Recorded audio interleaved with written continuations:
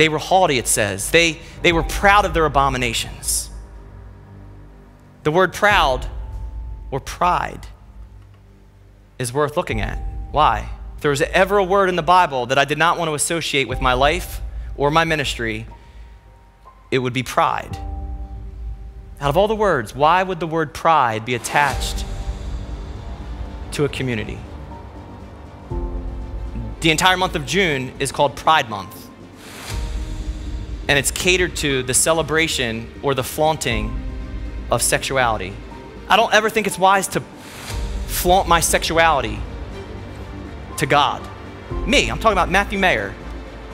There's no scripture references where I should ever lead with my sexuality being my identity. That's not right in any direction. There are people that have been deceived. There are people that have been confused. There are people who have been told this is the way to live. There are people who have been manipulated. There are people who think they've been born with that desire. And the church should be a safe haven. And I know that's hard to balance. I'm struggling with it even tonight. You could probably hear it in the way I'm communicating. Trying to call it what God calls it, while at the same time saying all of us are in desperate need of redemption to come back to God's divine design. All of us. But at the same time, I can't be naive to choose a word that God says pride comes before a fall, and then to choose a symbol that in Genesis, God gave humanity as a means to never destroy the world again by water, the rainbow. Every time you see a rainbow, the Bible says, it should bring you into remembrance of my mercy. And out of all the symbols in the world, a rainbow? What is that saying?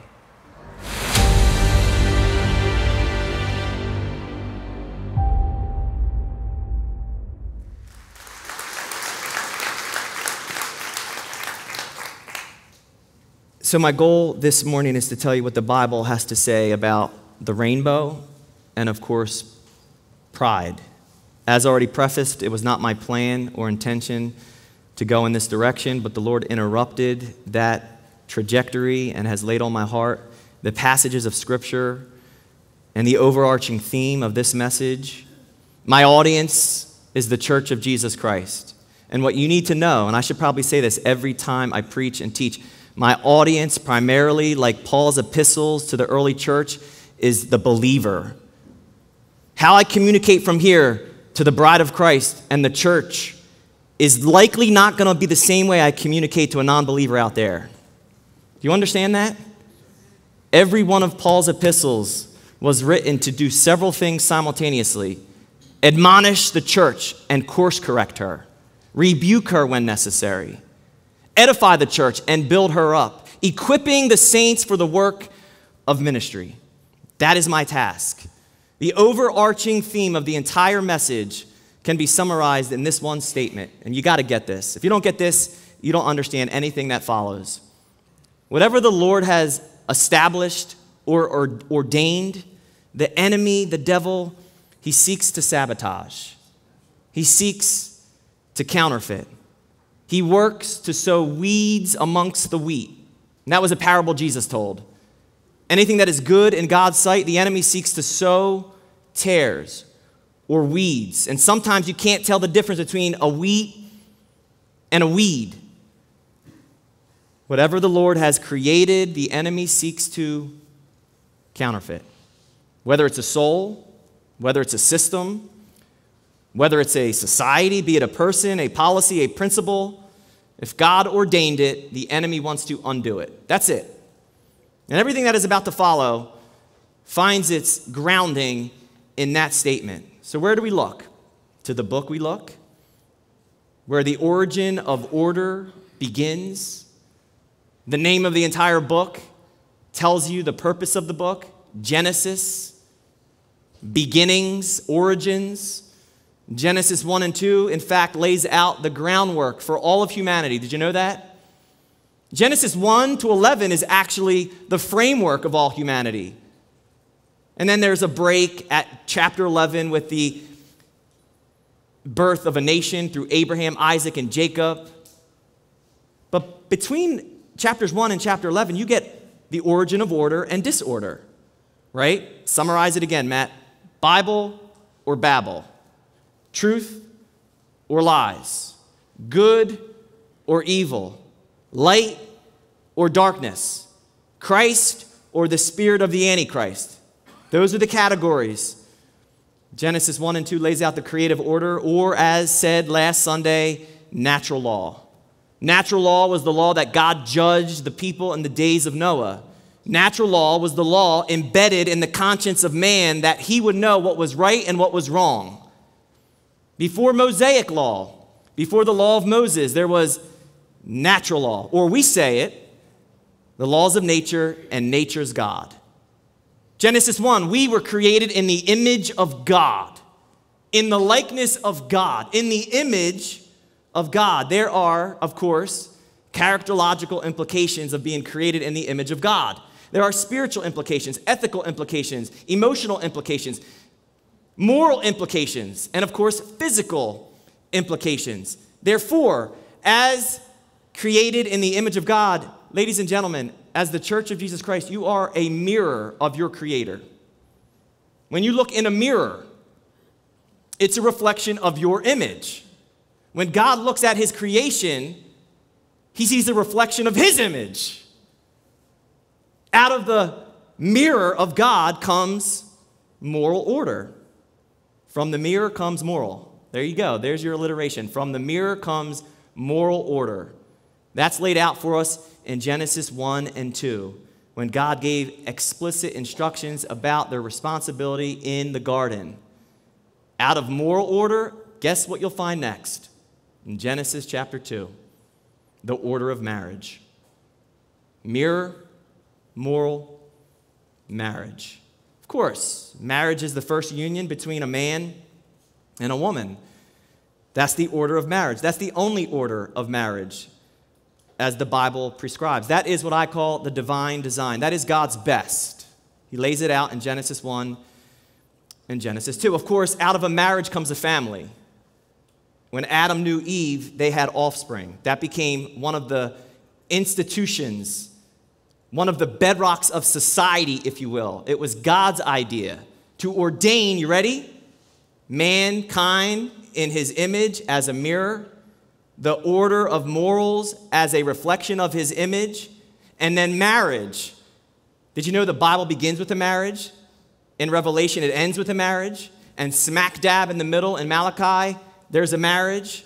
Did you know Jesus is called our groom? The church is called his bride. Did you know Paul teased out and taught about the reflection of a man and a woman in the confines of marriage is actually a reflection of Jesus' great sacrificial love that he has for his church, and he laid down his life for her? Now we know all that. What's the point? The point is, if we are created to mirror the image of God, why are we surprised that the enemy seeks to distort that mirror? You ever been to the funny house? You look in those mirrors and they're distorted. They don't give you a proper reflection of who you are. And that's what the enemy does. He distorts the mirror of God in man. If he can distort the mirror of God in man, he can, of course, contort the morals of God in man. Distortion of mirrors, contortion of morals, and of course, if he can get those two, he can sow lies and weeds to abort marriages. If he can get the world to not see marriage as God has intended it, and we abort marriages, and I use that word in the general sense of its meaning. It's why the family and the marriage between a man and a woman is under attack. And yet, here's the sad reality, church. To even touch on and talk about these things, in the world we live in the culture, will have you labeled a bigot or a hater or a sexist or a racist, and the list goes on. So what do? We don't touch it. It's like not my life's goal to wake up and be like, you know what, today I want to be called a bigot. But the truth of God heavily outweighs the opinions of man on my life.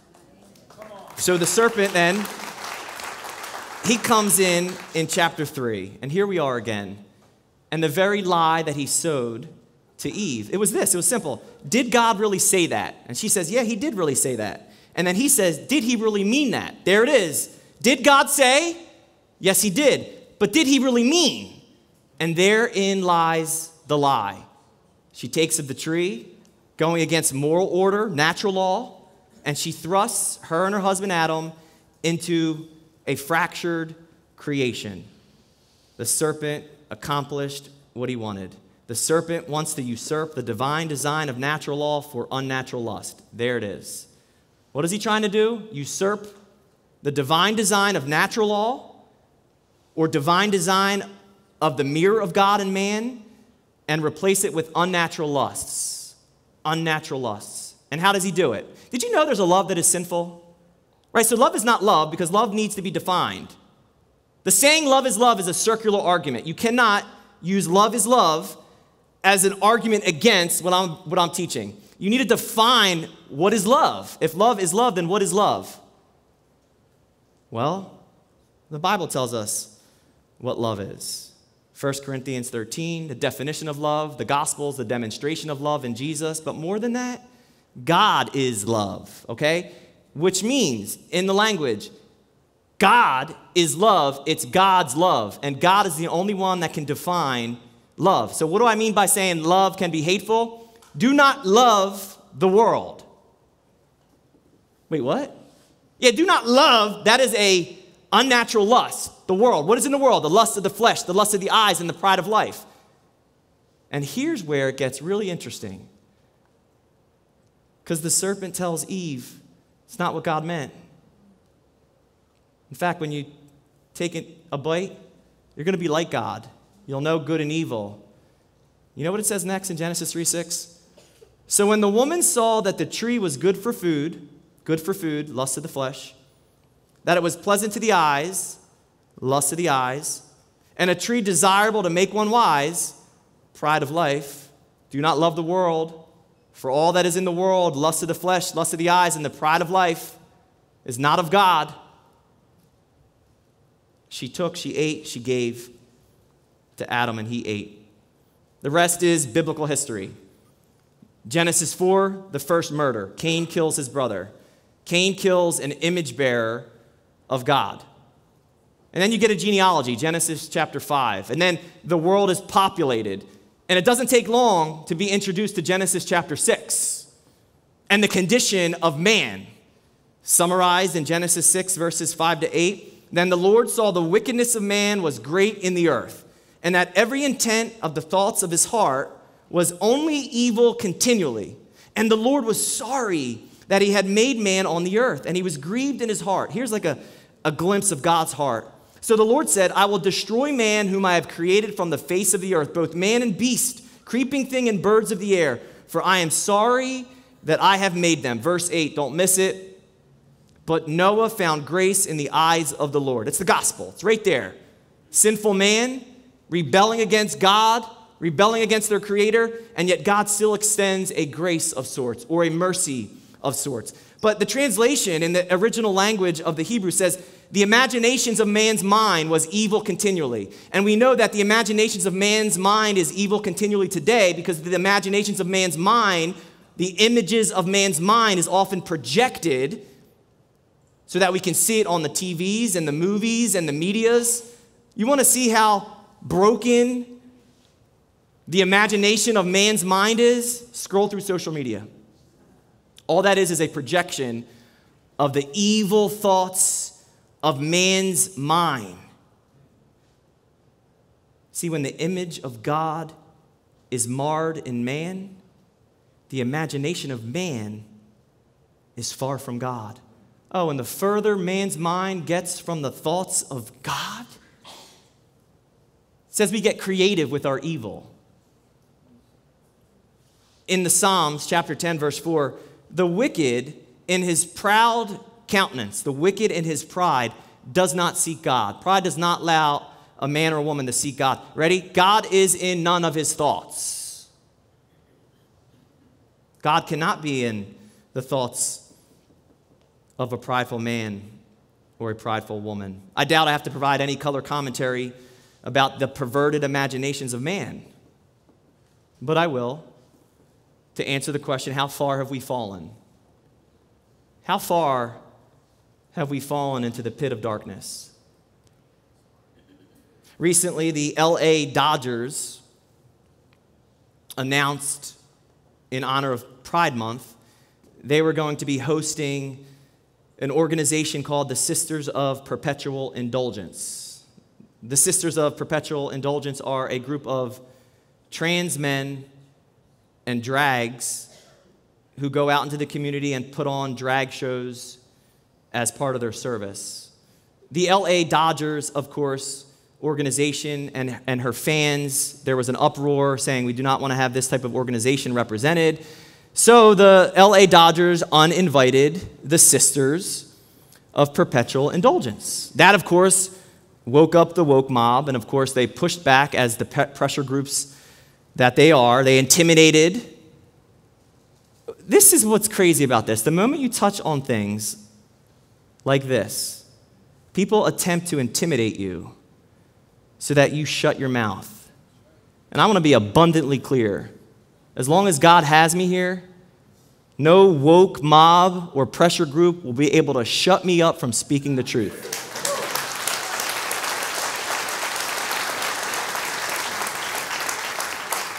Fun fact, the LA Dodgers were named after their fans who, on their way to the ballpark, were dodging the trolley cars, and they became known as Dodgers. Interesting, right? The LA Dodgers were unable to dodge this trolley, however, that was coming their way. They extended another invitation. They caved to the pressure, and they invited to give a Community Hero Award to the Sisters of Perpetual Indulgence. And you're saying, what's so harmful about that? I don't know. Let's see what this explainer video has to say about it. The Sisters of Perpetual Indulgence are a non-profit organization dedicated to communities that are not taken care of by the government. I'm Sister Till the Next Time, and I am the current abbess of the Sisters of Perpetual Indulgence in San Francisco. We are a group of queer nuns that serve our community just like nuns do. We raise money for people who are in need. We are always at bars and just being present for people on the street. A lot of people just need to have a talk with us. We are not tied to any religion, but we are not mocking anyone. We are not mocking anyone. But since 1979, we provide support.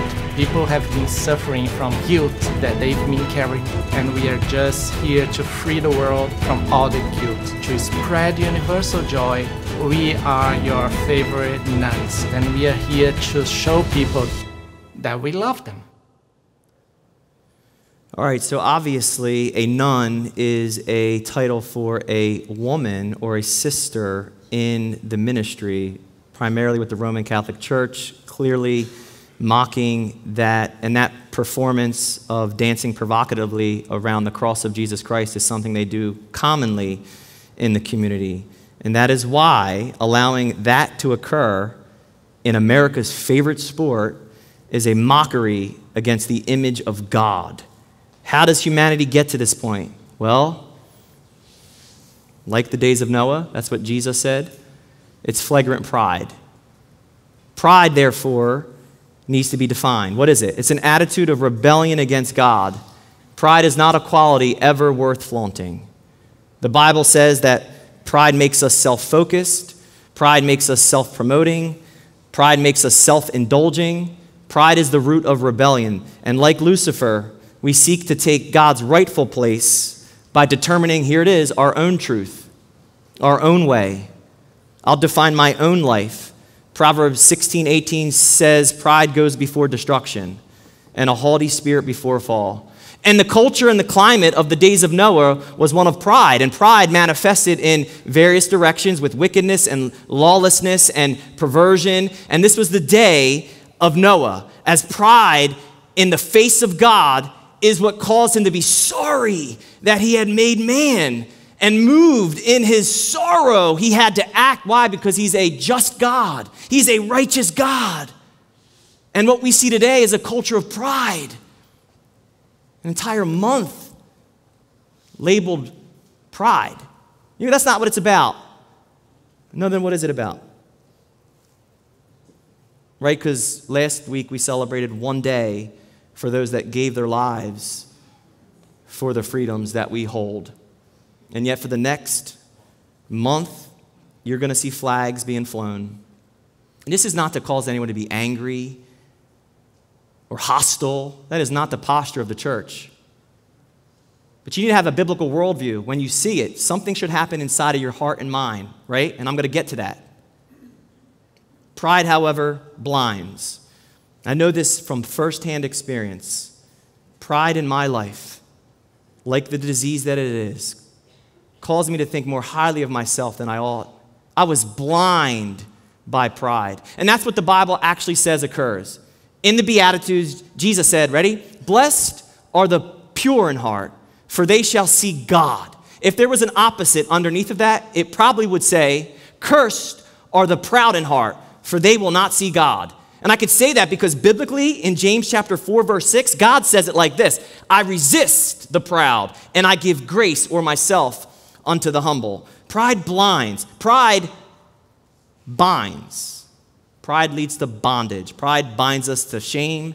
Pride bonds us to sin. Pride binds us to self. And of course, the chief attribute of Satan, pride binds us to him. Proverbs chapter 11, verse 2, when pride comes, then comes shame. But with the humble is wisdom. Pride blinds, church.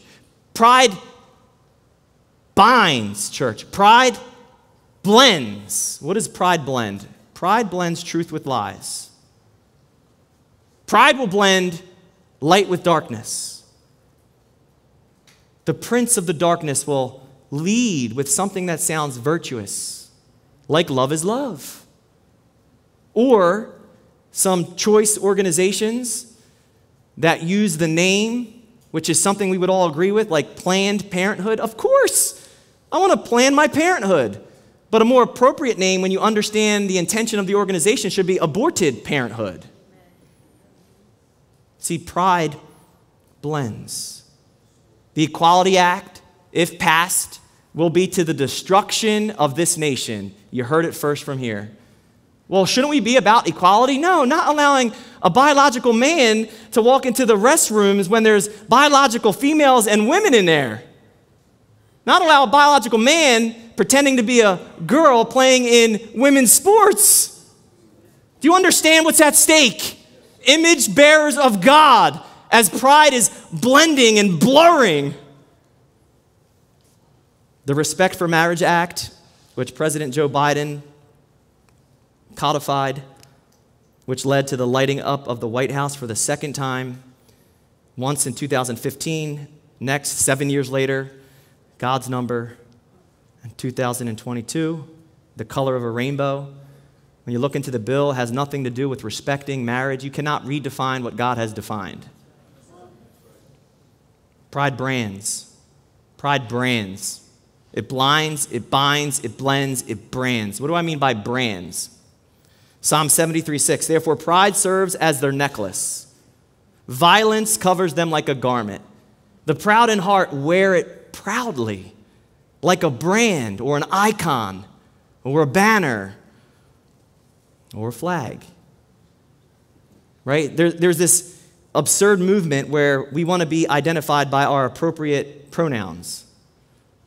Because I'm going to brand my pride, and if you don't tell me that I'm he, him, and then you fly off the handle if I don't identify you as she, her, or maybe if I'm that daring, they, them. And I'm not poking fun. I'm simply telling you there is an enemy, and he is blinding the eyes of many, and he is confusing our children. And there are adults who are complicit, who are participating in this madness. And God is giving us over to this very judgment. And we are branding our pride, and we are haughty in God's eyes. You see, those who depart from the image of God will follow a God created in their own image. That's how that works. Right? So this was the makeup of the world in the days of Noah. This is what the world will be like right before Jesus returns. Jesus said it. He said in Matthew 24, verses 37 to 39, as the days of Noah, so shall also the coming of the Son of Man be. Question, what was it like during the days of Noah? Answer, Jesus says they were marrying and being given to marriage. They were buying, they were selling, they were living their life. What's so bad about that? He's cluing us in. He's saying the culture lived as if things were normal when everything around them was immoral. And let me say it like this. They made what was immoral normal. So life carried on, just as it is happening today. Jesus primed his disciples by bringing them into the condition of planet Earth right before he would return. In between the days of Noah and the days likened unto the days of Noah, guess where we're at? We are in the days where a rainbow is God's symbol and covenant, that he has extended mercy to anyone from anywhere who has done anything. And right after he flooded the world and restarted with a man named Noah and his family, this was the sign of his covenant. Here we go. Genesis 9, verses 12 and 13. And God said, "This is the sign of the covenant which I make between me and you and every living creature that is with you. For," here we go, ready? "Perpetual generations." Guess who inherited this covenant? This is not just the Noahic covenant, as we call it. You have inherited this covenant. You are part of the perpetual nature of this covenant. What's the covenant? Verse 13, ready? "I set my rainbow in the cloud." Notice God takes claim of what's about to follow. My rainbow, he says, "and it shall be for the sign of the covenant between me and earth." Here's God's covenant with humanity. And he puts a beautiful rainbow as we know it in the sky. After a heavy rain, a storm, you've seen the rainbows. My question to the church is, when you see that rainbow, does it bring you into remembrance of Genesis 9? Think about this, because I'm guilty as charged. I've seen plenty of rainbows, and I don't even think about God. And yet that is him flashing his brand in the sky, his icon, if you will, his banner, his covenant, his sign, his witness, his flag. His flag. It's a flag flown for forgiveness to anyone who sees it. It should not be a flag flown for flagrance. Isn't that the interesting dichotomy here? Of everything that God put in the sky as an act of mercy, not to be a free-for-all for all people. It was him saying, "Here I am, honor me."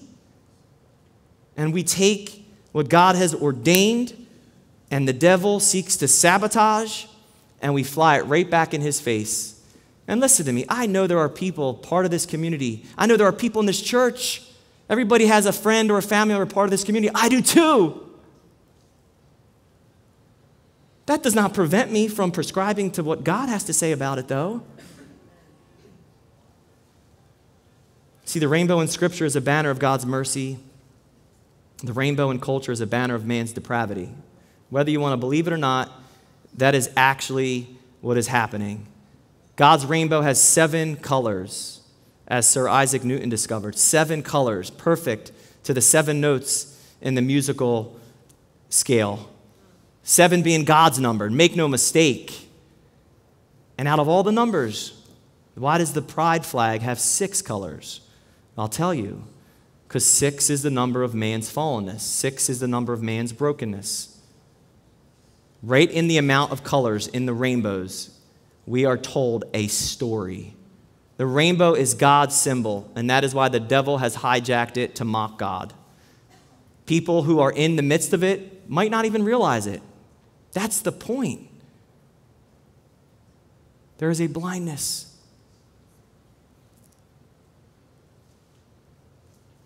I know God is the only one who can open eyes and change hearts. I know that. But I also know truth must prevail, shared in love, so that God can work through his word. See, the way the culture is using the rainbow is actually antithetical to the God of the Bible, and believers ought not be afraid to reclaim the rainbow. Did you know the next time the rainbow is mentioned in the scriptures, it's Ezekiel chapter 1? And in Ezekiel chapter 1, the prophet Ezekiel is called unto God. He sees a vision. in a trance, he sees this. Like the appearance of a rainbow in the cloud on a rainy day, like the appearance of a rainbow in a cloud on a rainy day, it's almost similar language to Genesis 9. So was the appearance of the brightness all around it. What was it? This was the appearance of the likeness of the glory of the Lord. Wait, the glory of the Lord around his throne in heaven is a rainbow? Is that what you're telling me? No, that's what the word is telling us. And you know what the prophet's response in light of seeing the rainbow around the throne of God? When I saw it, I fell on my face and I heard the voice of one speaking. He hears Jesus speak to him. This is what's happening in Ezekiel 1. You know what happens after Ezekiel 1? He falls on his face. Chapter 2 begins, and God calls Ezekiel and sends him. And he goes, hey, go tell this stiff-necked and rebellious people, thus says the Lord. In other words, you communicate what I tell you to communicate. And by the way, whether they receive you or refuse you, they will know a prophet has been in the midst of them. You know what happens next? He's told to eat the scroll. He eats the word. Before he eats it, he sees it as a scroll with seals. He defines that scroll. He says it looked like a scroll of woes and lamentations and mournings. And he eats it, and I believe it's God allowing him to feel what he felt. Go out there and tell my creation, who's supposed to be a mirror of my image, but they've skewed my morals. They've aborted my marriage. Go tell them to repent and return. And he sees the rainbow, and he's humbled by the sight of the rainbow. See, the rainbow in Scripture inspires humility. The rainbow in culture incites pride. You know what happens next? The Apostle John, in a very similar vision given to him by Jesus, in Revelation chapter 4, beginning in verse 3, he's called up into the heavens. He sees the throne room, likely the same throne room Ezekiel saw. You know what he sees next? And there was a rainbow around the throne. You know what happens next? 24 elders drop to their knees in worship to the glory of God. The angels sing in one accord, worthy is this God. In Revelation chapter 5, he begins to see something unfold. One that looks like a lamb who was slain. He discovers is the lion who's going to come reign. He takes a scroll that has seals on it.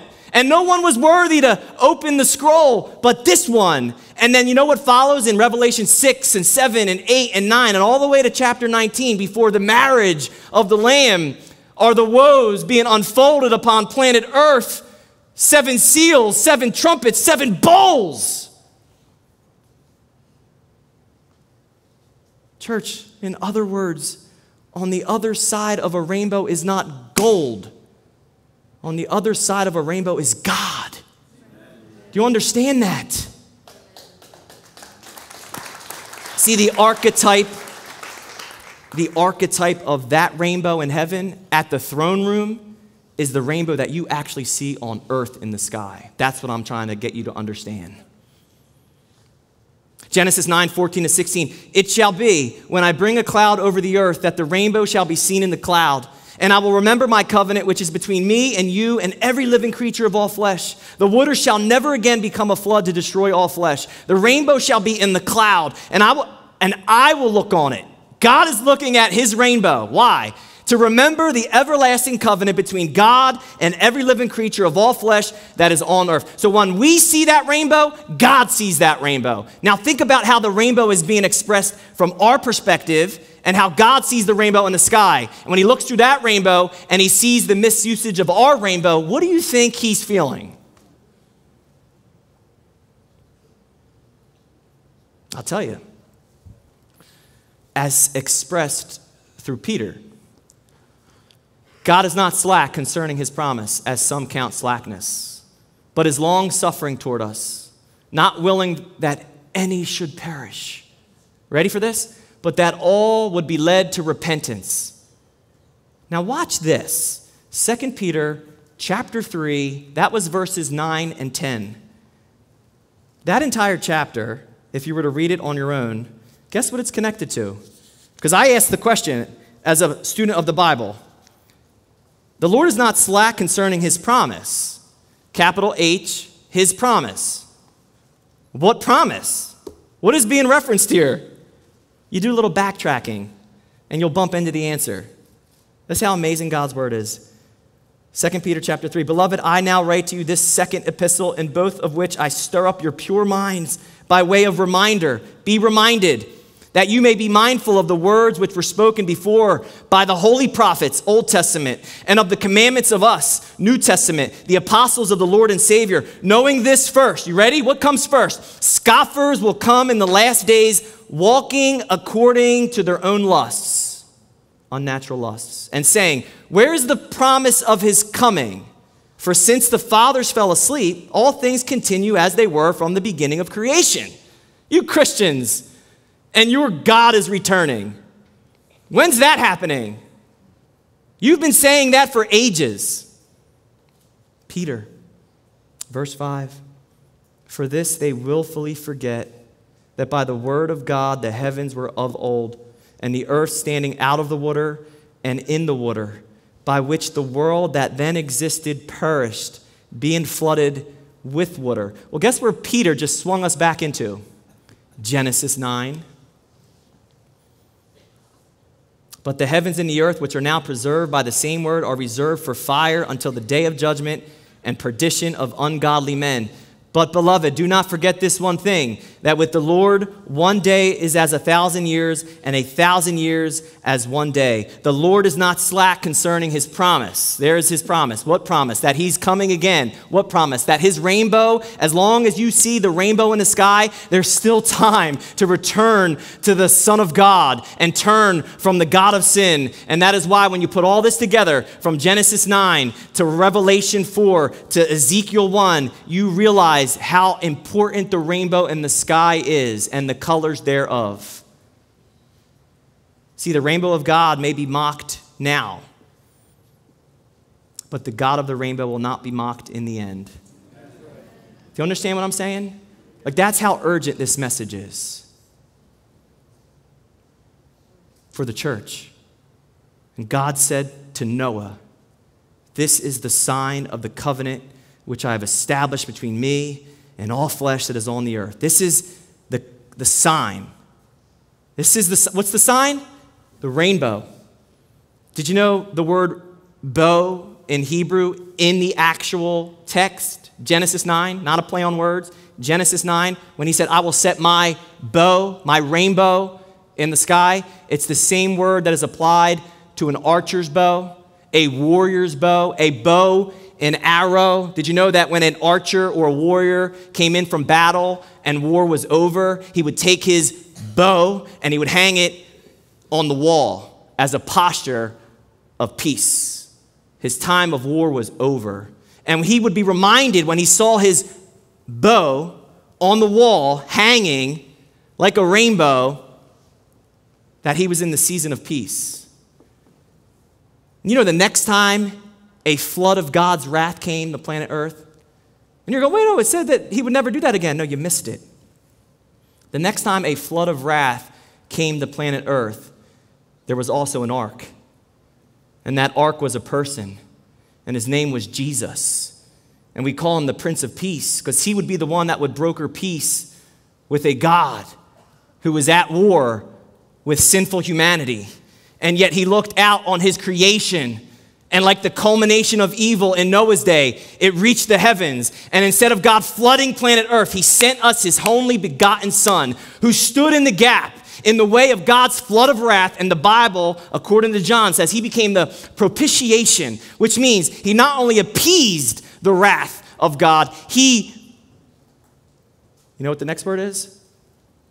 He absorbed the wrath of God. And the only way to have salvation is to step into the ark of Jesus Christ. The only way to have peace, when you see that rainbow and you're reminded that God hung his bow in the sky, and we're in a time of peace through Jesus Christ, and those outside of that peace are still at war against God. It's amazing to me how God lines things up. You see, last week, busy week moving into Memorial Day weekend, I had somebody reach out to me and they wanted to meet. Somebody from my distant past, right? Knew of them. They felt compelled to tell me their testimony. Compelled. We eventually linked up. They came here to the church. I sat upstairs in the office with this individual who for years identified with the LGBT community, blinded by the lifestyle. And they sat across my desk and shared with me how the Lord has reached them where they were and opened their eyes and set them completely, entirely free. And they said to me, when I was in it, I couldn't see it. And you know what struck me? Was the long suffering of our God and the patience that he has with us. And I guess what I'm trying to say is God is going to save who he wills. And there are people who are being delivered, and that is why there is always a rainbow of redemption after a flood of ruin. And that's not just for the topic at hand. That is for all of our lives. You better believe no matter what you've done, no matter where you've been, no matter what sin you're struggling with right now, no matter your deep, your dark secrets, there is a rainbow of redemption waiting for you. And God is able to deliver you from that flood of ruin. I know this firsthand as well. Now, here we go. Church called Landmark. Coming over a bridge from the mainland. Whether you know this or not, perhaps it'll bring every Landmark goer into remembrance of how faithful our God is and how time is short. Because when you drive over that bridge, did you know you're driving over pieces of land that are called Rainbow Islands, Rainbow Channel? Look it up on a map. I said, Lord, I'm about to speak this morning about a rainbow. I need to see something. And I've never seen this before coming over. Either I'm not observing.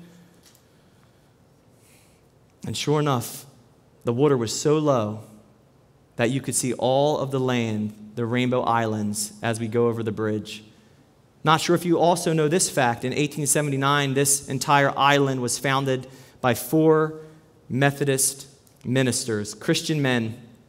They declared that Ocean City would be a seaside Christian resort, a camp meeting place for ministers who are looking for a retreat, a time away from the hustle and bustle of ministry. And they would meet and pray under a cedar tree. And that cedar tree could have been seen at the Ocean City Tabernacle since its inception.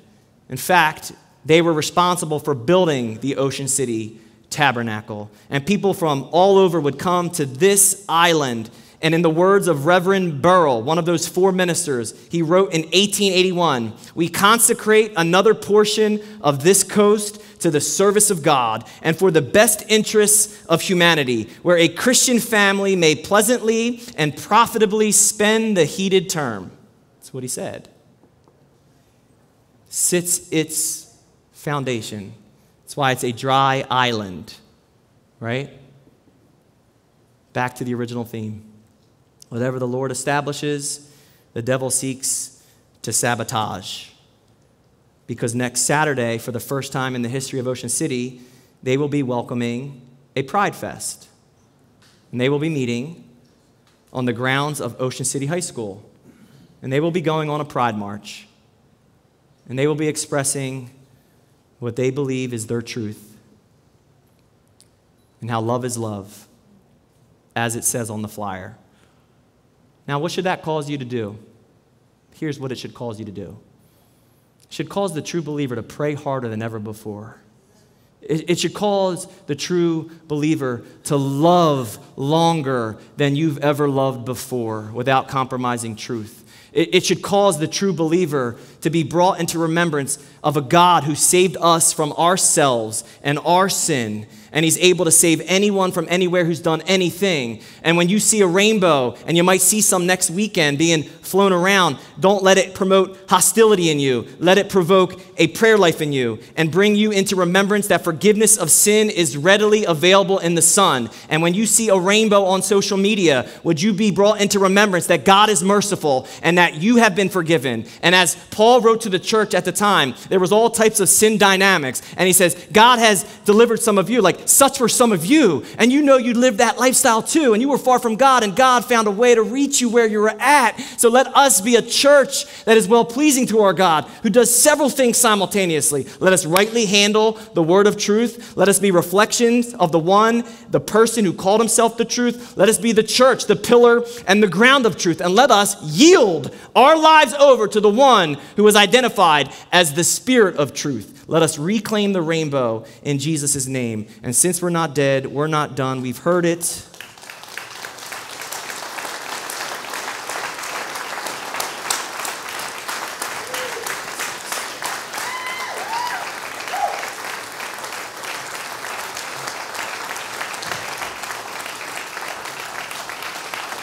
I appreciate that. You're going to have to stand to sing the final song, so you might as well stand in one accord. And if you didn't stand, I just took a quick snapshot of every single person. Because don't stand for me, I will let you down. We stand for our Lord and Savior, Jesus Christ. Let's pray. Father, this is your house. These are your people. I pray your words flowed through me. If there was anything I said that was not part of your will, I pray you just erase it. Remove it from our minds. Convict me of where I've fallen short. As we move forward as a body of believers, let us do so in the spirit of love and truth. In Jesus' name, amen.